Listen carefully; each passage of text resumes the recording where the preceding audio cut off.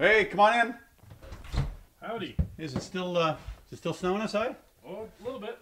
My name is Denis Grignon, and I don't have a home.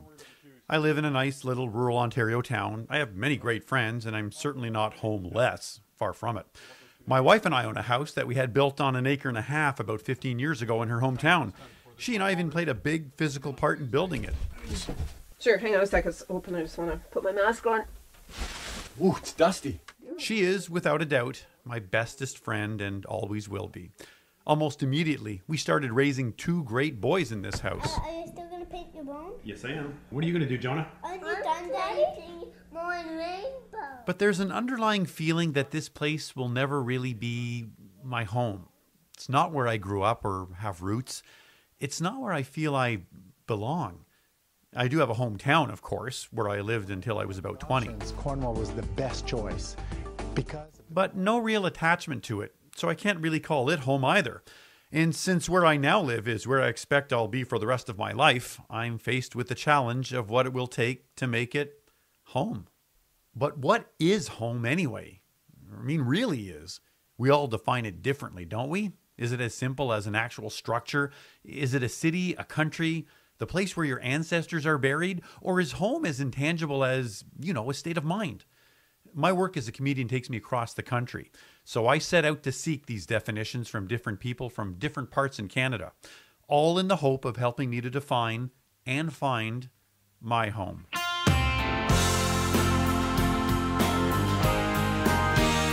I tracked down one of my favorite musicians, Jason Plum, formerly of the Waltons, now frontman of The Willing. A guy who's got hundreds of thousands of fans, played huge venues everywhere, won Juno Awards. Really, I figured he was now based in Vancouver or LA or Nashville or Toronto. Nope. I found him in his home and hometown, where he's married and raising a family in Regina. Born and raised here and lived here till I was about 21, then moved to Toronto for 4 or 5 years, and then moved back here. Actually, 6 years in Toronto. I moved back here when I was about 28. Been here ever since. Okay, what was that time like in Toronto? You're the musician, you're young. The time in Toronto was, that was the heyday of my pop music career for sure. It kind of became my home. Actually, more Hamilton is where I owned a home. So you actued bought? I bought a house. So you said roots. Well, I actually was living with a woman who owned a house. I should be clear about that in case she's listening. And I was laying roots down. And when that relationship ended, unfortunately, I came back home to Regina just to recharge the batteries. It was just like I had every intention of going back to Ontario, having sort of left one dwelling and forcibly, and having to go somewhere else and sort of being homeless for that 24 hours that it took me to get home and to get to my folks' place. I probably never wanted to be home any more than I did on that drive. It was cold and dark, and I was in a really lonely place. What was that like when you pulled into the driveway? Well, it was. I felt like I was a bit in the twilight zone just because of being awake for so long. But I was for sure a relief, and just could take a deep breath and just felt like nothing's like the arms of your parents, to welcome you home. That's a wonderful thing. When I came back here, I found myself really liking it and wondering why I would ever want to leave. It seemed to have everything else that I needed, so something really grabbed me. It was my solid rock. It was the place that was always here for me and really proved to be true when I came home after this breakup. And my friends and my family were here, So there was this familiarity that I had tastes of as we were touring through Canada and stopping in Regina through the years of touring that were previous to this. But I just felt at home. Like I felt like it was comfortable, it was familiar, and it seemed safe to me. It just seemed to be a place where I could just really unwind and be myself and relax. Is that how you define it? The comfort and the safety? Is that how you define home? I think, man, that's a really hard one. But defining home to me would be the place that is always there for you. The place you're dying to get back to. Home became where I wanted to get back to. You know, I was always away. If you're away from home. You know, and what did home mean to you when you were away? And you toured a lot on the road. It meant my own bed and not having hotel food every day. And it meant, you know, being with someone I cared about a lot. You know, and in Ontario, it was that special woman. And was that home then? Did you feel it was home? I did, yeah, but not deep down in my soul. Deep down in my soul, I've always thought of Saskatchewan as my home, and have always said so. You know, we were always the band from Saskatchewan. The worst case for me is more when people don't acknowledge where they're from, where they grew up, and you know, there's artists that grew up here in Saskatchewan till quite late in their life, and you know, won't really acknowledge it. Why do you think that is? Well, I think that clearly they've discovered that home to them is somewhere else, and that I don't know if there's an embarrassment, or that's the way I see it. I see if you can't sort of own up to where you're from, you don't have to flag wave it by any means, but some acknowledging is good. I think I'll be here for the rest of my life. I'm pretty confident in that. Comfortable in it? I'm completely comfortable in it. As long as I can get away in the winters once in a while, I'm really happy living here. I own a house here. My studio is here. My bandmates are all here. I have no reason to be anywhere else. I love it here. You know, it's a part of who I am, and I love the fact that I can walk down the street and see high school teachers still. I'm not that kind of girl you'd ever get to go home, and there ain't enough booze in the world could ever get me to go. That is Jason Plum and his band The Willing. Jason has some real insight into how he defines his home: familiar, safe, his solid rock. My name is Denis Grignon, and this program is called Home on CBC Radio One and Sirius XM 169. Next message. Hi, my name is Mahua. I currently live in Calgary, although my home address has changed a number of times throughout the years. An Indian by background, I grew up in Thailand and later moved to Canada for university. And in my earlier years, I definitely used to struggle with finding home in my changed physical surroundings. But over the years, slowly, I learned to associate home with close loved ones instead of a physical place. And that's definitely helped me a lot to ease my earlier sense of dislocation. As long as I'm closely connected to my loved ones, just through frequent conversations, I feel grounded and I feel at home. End of message. A few hundred kilometers north of Jason Plum's home in Regina, I head to Saskatoon. It's where I meet Roxanne Ham, a woman who's lived in Saskatchewan, Alberta, and PEI. She's run a couple of bed and breakfasts, so she knows what it's like to make others feel at home in her home. She also knows what home isn't. One province we lived in, it was all about accumulation of the big trucks, the big. Can you say what province that was? That was Alberta. Okay. Families down the street that would drive their kids to school in a Hummer, and I was walking to take the bus into town. So why did that not feel like home to you when you were in that situation? We just felt that it was more about accumulation of things that you could show off to your neighbors versus let's get out to the ball game and watch our kid play ball and you know, that kind of stuff. So we didn't find it as connecting as we did, for example, when we lived in Prince Edward Island, where anybody that you met was warm and enveloping and had real family values, just like we do. We feel that home is where we are, and as a couple, and we make each place that we've lived in a home versus, doesn't really matter what the building is. It just has to be us, and then we've raised 3 children, and what we want out of our life is that when our children come home, they feel relaxed, they feel comfortable, they don't feel like we're putting any kind of strain on them. You know, like a lot of times in the past when we'd go home to our own families, it was always, well, there's these expectations and don't say the wrong thing and don't sit in the wrong chair and that kind of stuff. So we want people to feel comfortable in our own home, especially our own children. It sounds like the home you tried to create was in many ways not the home You and Rod remember. Is that right? fair? Well, on Rod's side, it was quite warm and fuzzy. I mean, he grew up in a family of 7 children, so it was fairly acceptable to be yourself. Whereas I think in my own situation, we had more expectations, and I felt like when we went home to visit, we were company. There's something about this province that keeps people here.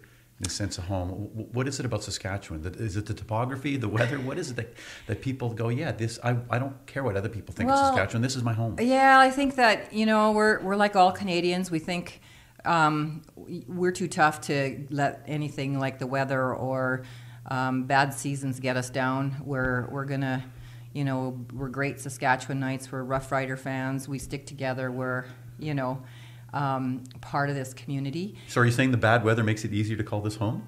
In a way. Like I'm quite proud of the fact that I utilize winter. I don't shun it. I'm not afraid of it. It's let's go out and cross country ski. Let's go snowshoeing, I think that you have to have a home base, whether it's, in Saskatoon or Regina or Charlottetown, wherever it happens to be. And that home base is what you make it. My husband and I were talking about this last night, and we talked about, when we were younger, we took the kids camping. We'd make our little home in the bush with the camper, and what we really loved about that is there were no distractions like television and the kids next door coming to get our kids. It was just, this is our family and we're having fun, and the kids remember that like the best memories, the fondest memories. What is home is wherever Rod and I are together and making a life. Yeah. Next message. My name is Chris from Janetville, Ontario, and home for me is a boat. With water being the largest cover for this planet Earth, a sailboat in a safe anchorage is a great place to call home. End of message. I've been thinking a lot about home lately, what it is, where it is, how it's different for everyone. What home is to me. But the idea of home really piqued my interest almost 25 years ago. A conversation I had in Montreal with a comic friend, Sherry O'Brien, whose father was in the Canadian military. I remember she told me her friends used to pity her because she moved so often. So, well, she really didn't have a home. To which she'd tell them, no, my home's the whole country. Hello. Sherry O'Brien? Denis Grignon. I tracked down Sherry where she's been living for 15 years, in Northern Ireland. And I wondered if she'd remember that conversation we had way back in 1991. I do remember that. It's something that I still tell people because I work at Titanic Belfast now and here in Belfast. And we have tourists all the time from Canada. And of course, I lived all over the country. So I have an attachment to Saskatchewan because I lived in both Saskatoon and Moose Jaw. I have an attachment to Montreal. I spent time there and lived there for a little while. And Frank Mahovlich made me a hamburger one day in our home in Beaconsfield. And I lived in Halifax. I was born in Halifax, Nova Scotia. But in that whole time when you were moving around from all those different places in Canada, and you yourself said that, you had attachments to them, but were they home? Was it enough? Yeah, I could because, home's where the heart is, that old saying, but it's true. And I had to start all over again. And my life was a series of having to always start over. It didn't matter where I was living. Home's in your head all the time. And even now to this day, when I go on the road, if I go on a vacation or if I'm on the road for work or anything like that, I actually move into my hotel room. You know how some people leave all their stuff in their suitcase? Yeah. I don't. I take everything out of my suitcase and I put it in all the drawers. I put all my stuff away in the bath. This is the first thing I do when I go in the room, by the way. I don't just leave it there and relax and do something else. I take everything out of my suitcase, put it all away. I put everything away in the bathroom that I'm going to need. I put all my clothes where I want them. I set the bed up like I want. And sometimes, depending on, like when I was on tour in Canada as a comic, I would bring pictures with me and I would set up pictures around the room. You needed that tactile experience. I literally moved in. Wherever I was, I moved in. And that became my space. Mm-hmm. And it does give you a tenuous sense of where your actual territory is, where you feel most comfortable and most secure. I would set up my inner sanctum to be the way I wanted it, no matter where I was. And that was my security. my sense of nest, really, So that inner sanctum could have been your hotel room, or when you were a kid, it was your bedroom, maybe, or? It would have been my bedroom, yeah. It would have been the area around my house, too. Whenever we moved somewhere new, I would go for walks in the area and try and find the nearest patch of forest. I spent a lot of time as a kid running around the local forests. I was really good at catching crayfish and garter snakes, the stuff the other girls didn't really get into. And tree forts, I loved tree forts. I loved tree houses. But Belfast felt really familiar and comfortable to me from the moment I set foot in it. How come? And there's really no reason for that, because my family has been in Canada since the 1700s. I don't have any direct links to the place. There really was no reason for me to end up where I am, except that this sort of innate curiosity and innate sort of drive to go to Ireland, and specifically to go to Belfast. I like Sherry's idea of setting up an inner sanctum of sorts to get that sense of home. I might even try building a treehouse to achieve it, but I'm pretty sure it'll be on this side of the ocean. My name is Denis Grignon, and you're listening to Home on CBC Radio One and Sirius XM 169. Hello, Danielle French. You may have seen Danielle French's home, South Pond Farms in central Ontario. It served as an audition space on that CBC TV reality show Over the Rainbow. Sprawling hills, picturesque, magnificent. It's where she lives and runs her business. For her and her 4 daughters, South Pond is also home. Something Danielle admits took her some time to find. To be honest, I was one of those people that had a house disease, and we moved, I think 11 times in about 10 years. And the reason we did that is because I would, drive around in my neighborhood and see a house and say, okay, great, that looks like a perfect place to live in. Let's renovate and move into that. Was it house disease or was it home disease? Well, it's funny that you should ask that, because I always felt that one day I would move out of Toronto, that it was never home for me. I just never felt, it's a great city and I love all the neighborhoods, but for me personally, it was never a home. And I had these daughters. What was it that made it not home? I don't know. I just didn't feel, I think there is that connection to the land that I just missed. Having a house in the city, it has all the stuff, has all your belongings, but rooted out here, I feel more of a connection to creating a home environment because of cooking, because of gardening, because of tending the grounds. The kids, when they're here, they have like a huge, I know this sounds crazy, but just with the fire and the smell of fire and the smell of the grass being cut and the hay being taken away, all those sensory elements add up to your equation to home. That's how you define home? Is just those all the smells, the sounds? Yeah, the smells and the sounds, the smells for sure. And that's an interesting thing. Again, when I go back to Vermont to see my folks, I walk in the door, there's that smell of my mom's cooking or something that is always, no matter if she and I make exactly the same thing, it smells different at home than it does here. Does that make sense? Yeah. It sounds like odor. It has a lot to do with how you define home. Yeah, and I just said it again. It makes sense. It smells different at home than it does here. But here is my home.